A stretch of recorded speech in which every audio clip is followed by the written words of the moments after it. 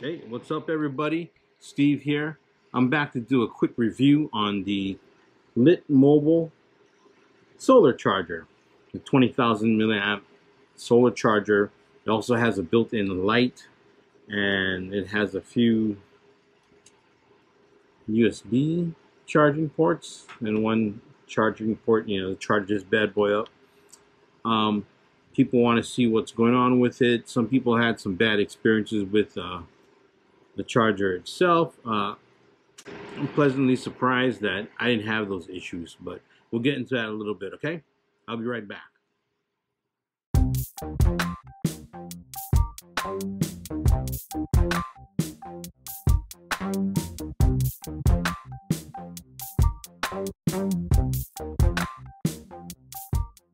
Okay, so I did some testing of some various items. I started off with my Apple Watch.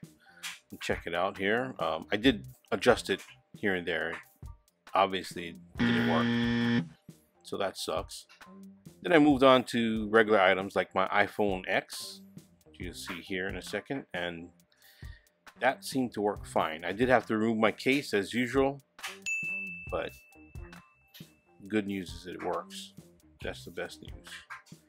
Then I did something new.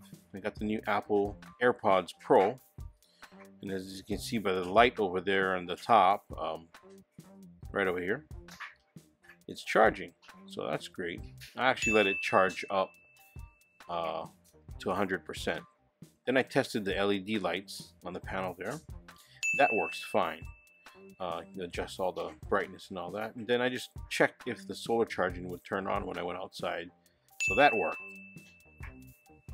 So my particular charger has not given me any problems.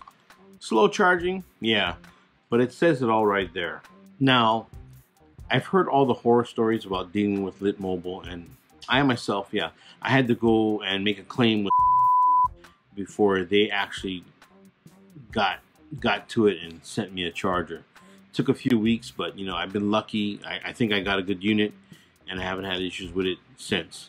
So I hope all the information that you got in this follow-up on the Lit Mobile charger helped you all out there. And if you liked the video, please hit the like and share button. And if you want to see more videos like this, please hit the subscribe button as well. Until next time, take care and aloha.